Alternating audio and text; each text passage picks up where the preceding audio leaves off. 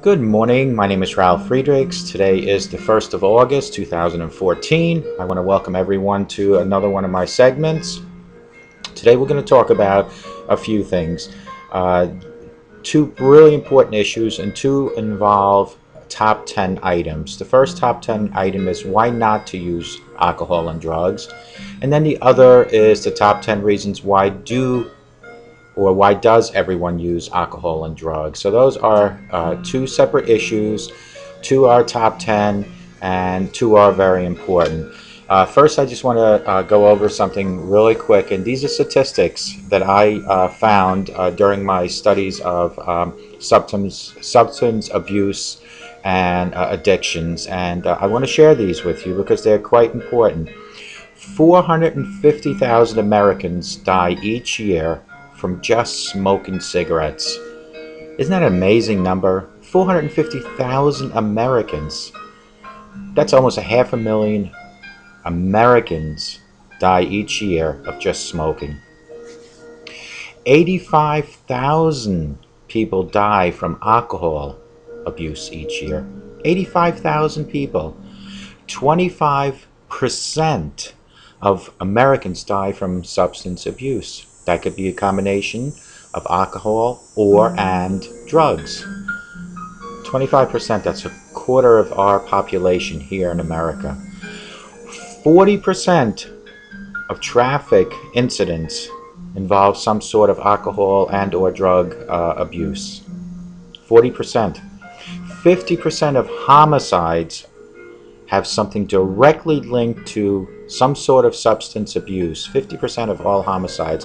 What does that really tell you? That really tells you that the homicides are occurring because of some sort of alcohol and or drug abuse, and the people aren't in their right of mind when they're doing this.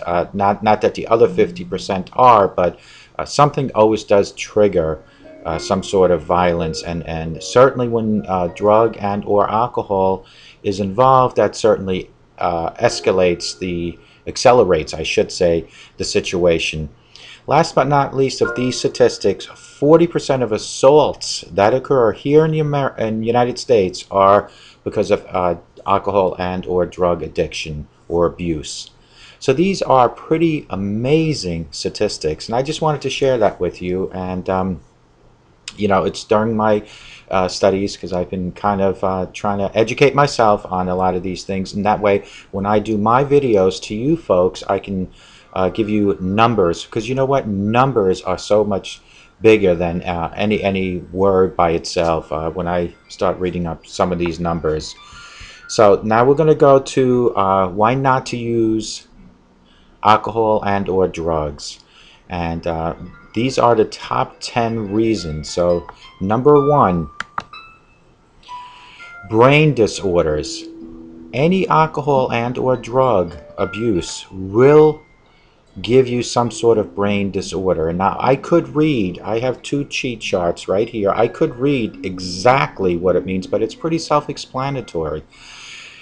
Just 2 drinks a day, you do that 7 days a week, and you do it per year, actually eats away at brain cells and eventually will give you some sort of brain disorder. And the same goes with drugs. They just eat away at your brain. So that is number 1. Number 2, serious chronic disease, liver, lungs. If you're drinking, smoking, that all will cause another reason. And these are, again, the top 10 reasons why we should not use any type of alcohol or drugs. So that was number 2. Number 3, not as severe as the other one, the first two, hangovers. However, I know since I became sober June 22nd, 2013, those hangovers are gone. I love the fact that they're gone, and it's great. So that is another reason why we shouldn't do. And you know what? You can also get a hangover from doing drugs. It's not just from alcohol. It's just a different type of hangover. So we want to stay away from that, and that's another reason. Number 4, cancer. That's another reason. Now, for the drinkers that are out there, or all of us who have, had massive amount of alcohol in the past, we need to watch out, because another thing is liver cancer. Another thing for the smokers, and it doesn't matter if it's just cigarettes, it's also for marijuana, the lung cancer. So that is number 4. Number 5, birth defects. Now, that's a pretty self-explanatory reason, but whatever whatever you take in, whether it's alcohol or drugs, gets passed on to your child, your unborn child, and that will cause birth defects. Number 6, injury. I know that every time I got so drunk and I started doing anything with tools or climbing ladders, that caused me injury. That's not even to mention the fact that anyone out there that's doing alcohol and or drugs is behind the wheel using massive amount of power tools. That will all cause injury. So we need to step back and pay attention. That is another sign. Number 7, dependency. That is what alcoholism and drug addiction really comes down to, is dependency. Because I do know, in all the years that I was drinking, I was so dependent on alcohol that I needed it almost like a fish needs water. Since June 2013, I've not eliminated my alcoholism, because I still am an alcoholic, but I have learned to live with it. It's all in the mind and how you treat your recovery, or the plan that you have. And we're going to go over those plans in a little bit. Number 8, alcohol, beer, a shot of alcohol, or any drug will give you at least per serving 150 empty calories. Those are calories wasted. A normal diet has about 2,000 calories to be used. Can you imagine? When I was drinking 10 shots of vodka a day, that was 1,500 calories, empty calories. Not doing me any good whatsoever, so no good. So those are empty calories, and it's wasted, and that was number 8. Number 9.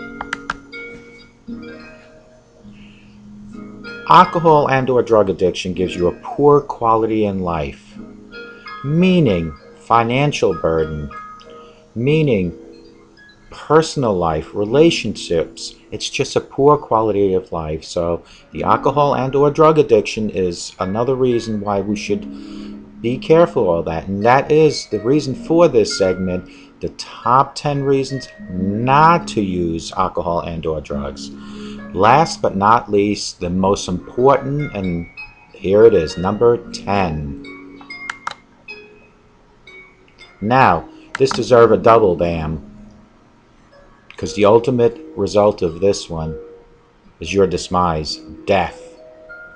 Whether it's your own death, whether you become one of those statistics of the 50% of homicides is caused by alcohol and or drug abuse, or if you kill someone else accidentally, driving drunk, driving on some sort of drug.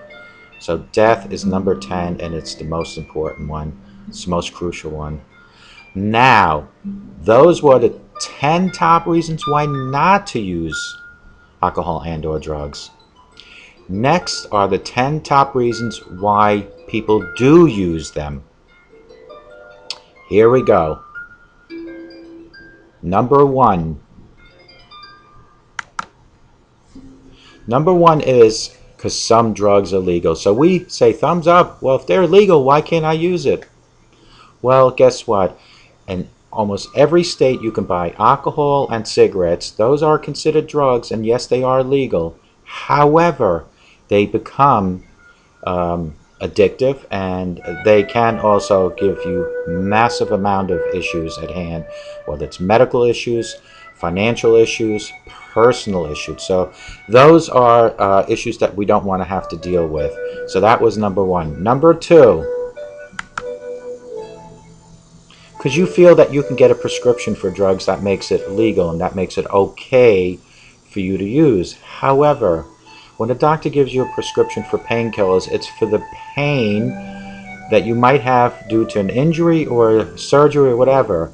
It's not to abuse that. Prescriptions are issued for reasons such as I just explained. However, there are a lot of people that are out there that go to their doctors pretending like they have issues just to get those to get that prescription to utilize it for a drug. So we need to be careful, and that was number 2. Number 3, we use them because we don't want to go against the grain. Now, that pretty much is very self-explanatory, and it's easy for me to say because I am right now sober since June 22nd of 2013. In the beginning, I felt I was going against the grain because people around me were having a good time drinking and doing whatever, and people at bars and Applebee's and all that. I just thought I had to fit in, but guess what, folks? You don't. You don't have to fit in, because guess what? You are doing what you need to do to treat a disease that you have. It's not a choice that comes easy for you to have to do. However, you need to do it to live longer, to keep the loved ones in your family. So those are issues that you need to deal with. But this is why people do use alcohol and or drugs. Number 4, people use alcohol and or drugs because they have a feeling of emptiness. In other words, you don't have a relationship at this particular time with a boyfriend or a girlfriend, a husband or a wife, and you just feel all alone, and you figured, okay, when I do have the alcohol and or drugs, that eliminates reality, gets rid of it. But guess what? Next day, the next morning, you will come around again, and that emptiness will still be there. So what you need to do is to learn to live with that temporary emptiness, because all emptiness will eventually be filled. So you need to learn to live with it. Find things to do, get hobbies, anything that you can possibly do to fill the void of emptiness will be better than alcohol or drugs. Number 5, peer pressure. Just because, and I hope there are some young people watching this right now, just because you're at school and your friends are all doing alcohol and drugs, that you feel that you need to do it, but you really don't have to do it. Because keep in mind, those people doing the alcohol and drugs will eventually end up with one of these things that we just spoke about on this video. And why just to be like them do you want to end up like them? Don't end up like them to be like them. Be yourself. Remember, you are special. Whoever you are special the way you are. God created you to be just the way you are. Now, God created us to be happy, to be healthy, and that's what you need to do. But alcohol and or drugs is not the way to become that. So that is number 5. Number 6, drugs and alcohol can make you feel good. Of course, alcohol did make me feel good. It made me feel really good. However, alcohol abuse is a whole different ball game now. Drug abuse is a different ball game. I was drinking so much that not even a little drunkenness was good enough. I had to drink until I was almost passed out. I had to take naps in the middle of the day, middle of the afternoon if I wasn't working. So we need to find something other than drugs and or alcohol to make us feel good. There are many other things. These videos talking to you to help you make me feel good. I don't need to have the alcohol. Sports can make you feel good. Reading can make you feel good. Being around your loved ones can make you feel good. Alcohol and or drugs does not make you feel good in a long-term sense. It's a temporary fix and you don't need it. Number 7. Alcohol and drugs are so easy to come by, and that's why people use them a lot. You can go to any street corner down the street and find drugs being sold to children these days. You can go to your local 7-Elevens, supermarkets, and find the alcohol, so that it's very easy to come by, and that's why people use it a lot. If we had some kind of mandate to make it harder to come by, then it wouldn't be as easy. Some of the states have ABC stores, which is mandated so much stricter, and it's not sold in every deli and every 7-Eleven and or supermarkets, and that's what makes it so much harder to come by. Because can you imagine if you were only able to buy alcohol at one location in your town, and that's a store that just does alcohol, doesn't sell potato chips or diapers and all that, it's just alcohol. So each and every sale that they make sure that the people buying it are capable of buying it. When I say capable, that are allowed to buy it. The drugs is a whole different story. It's hard to do any type of mandating on that, because no matter what drugs are being sold, they're not legal drugs. Only legal drugs that you can get are the drugs from your doctor, which goes back to one of our steps, which I said those drugs are meant for other reasons than abuse. So that is an issue that we need to address, and hopefully the world and United States comes up with better reasons to take care of it. Number 8. Alcohol is just not enough. In other words, you're drinking, let's say, a couple glasses of wine, a couple shots of vodka, and you just feel it's not enough. So you want to promote yourself. This is a promotion. Let's now move to marijuana, then to cocaine, then to crack. And then the next thing is death. So you're saying, okay, that's another reason I use this, because alcohol is not enough, so I just want to get myself even in a worse predicament than I am with the alcohol already. And I just want to also emphasize to you folks, alcohol is also a drug, so don't kid yourselves and think that alcohol is not a drug. It is a drug. Number 9, experimentation. Johnny comes into your house to visit. You guys are having a couple beers, and he says, let's try doing a line of cocaine. You've never done it, but he's insisting that you try, and that goes back to one of our other ones, which is peer pressure. That is peer pressure. Now he wants you to experiment what he already has done and is already in his body, which might even cause bigger issues at hand down the road, and he wants you to experiment with it. Be a stronger person. Have your own mind. You don't need some person to tell you what should go into your body. It's your body. Definitely be your own person. You are worth a lot more than having peer pressure and experimentation control your life. Number 10. Number 10 is self-medicating, where you just feel that, okay, you need to have the alcohol and or drugs to get that high, and to just self-medicate, because you feel like you can't go on in life without all these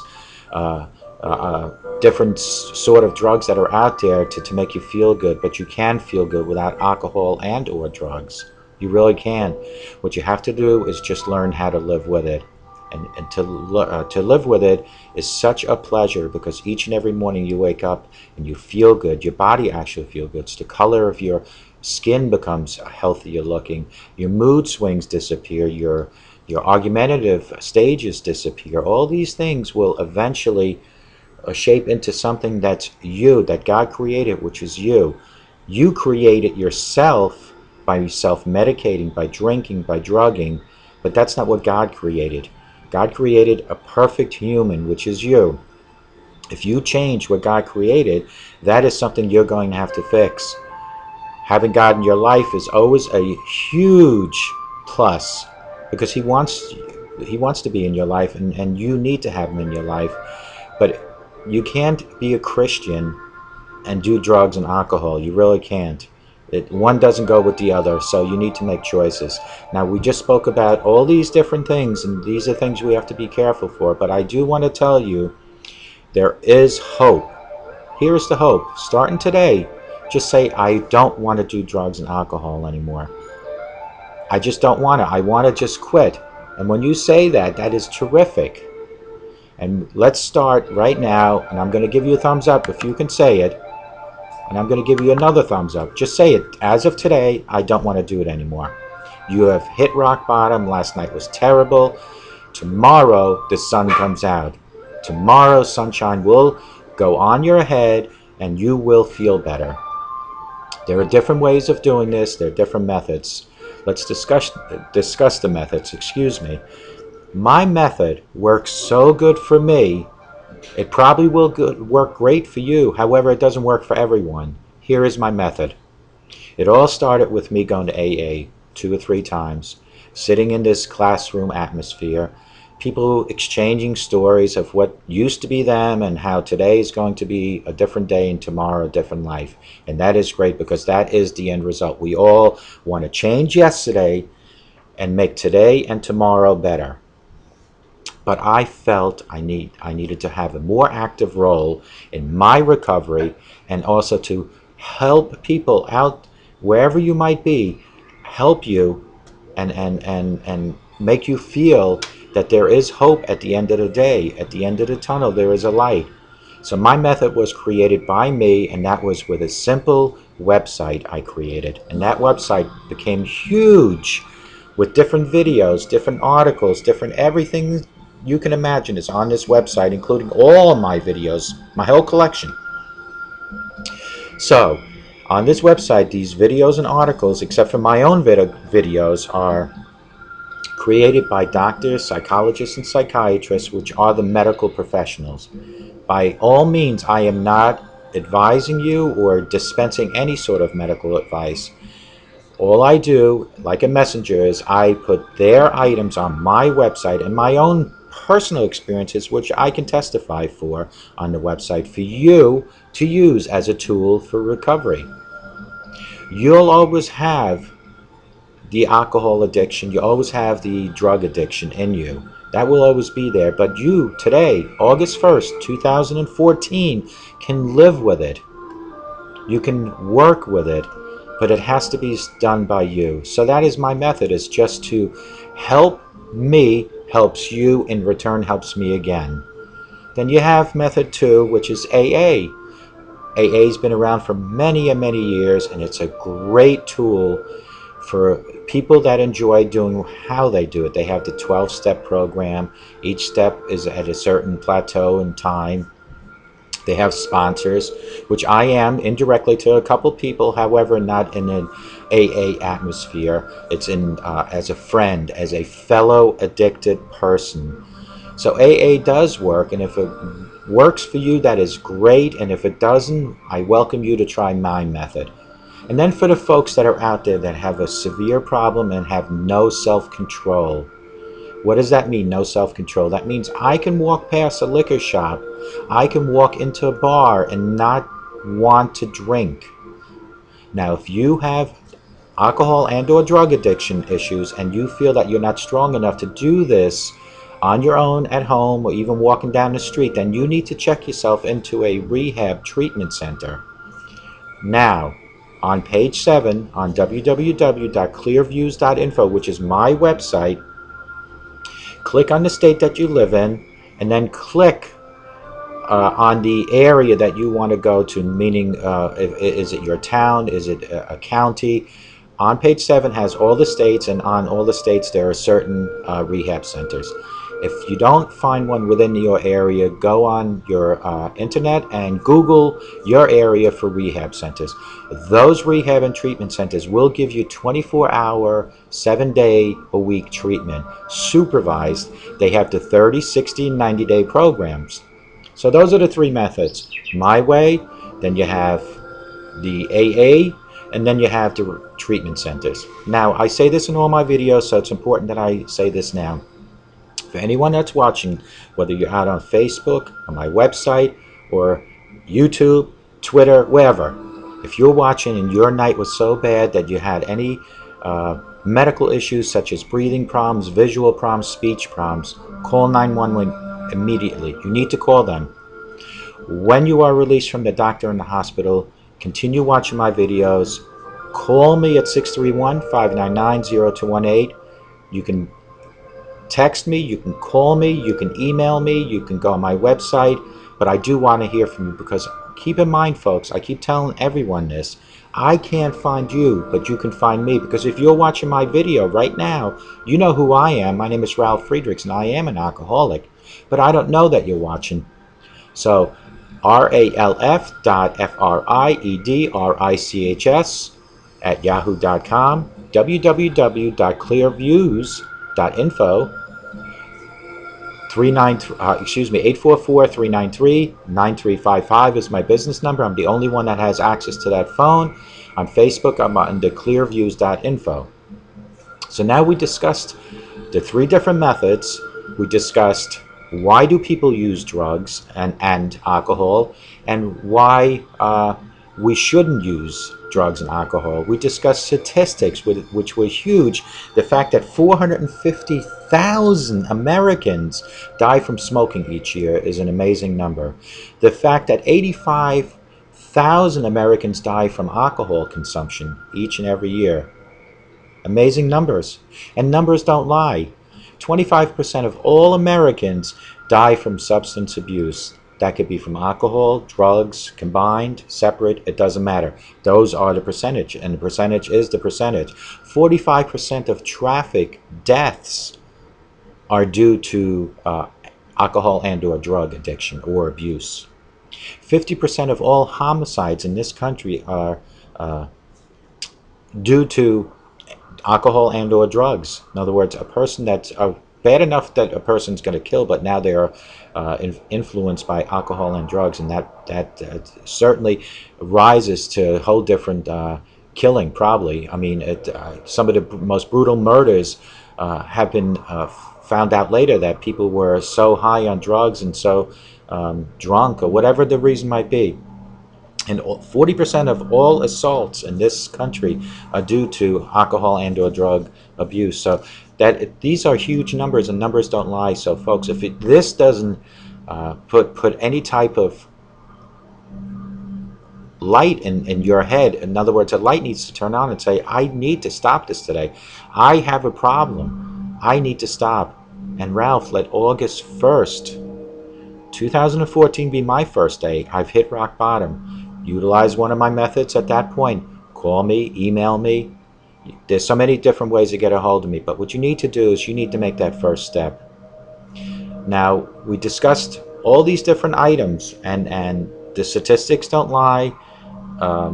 You have the AA, use it. You have my methods, use it. You have rehab centers. So I hope to God that we all somehow find peace by eliminating alcohol, by eliminating drugs, and start living a healthier and better life. I hope to God that everybody watches real soon again. I always say this, and I'm going to say it again. A sober today makes for a better tomorrow. And if you can believe it, you can achieve it. So you can achieve sobriety. You can eliminate drugs and alcohol, but you need to believe it. It has to be in your heart and in your mind that you are strong enough. Now, let's put it on the other side. If you want to be a weak person and let alcohol and or drugs control your life, and it will, then that's what you're going to do. Wouldn't you like to control your life? Wouldn't you like to wake up every morning knowing that you are in control of your life? Because otherwise you're just a prisoner in a jail. Do you know how the correctional officers, they control the inmates? Well, drugs and or alcohol are the wardens, and you are the prisoner of them. They will control you. They will walk you through life under this assumption that you are a person, which you're not, because you are being controlled by them, and eventually it might even lead to your death. So don't let it happen. A sober today makes for a better tomorrow, and if you believe it, you can achieve it. I hope everybody has a great weekend. Today is Friday. I will hopefully see and speak to everyone again on Monday, and please have a sober weekend. God bless you.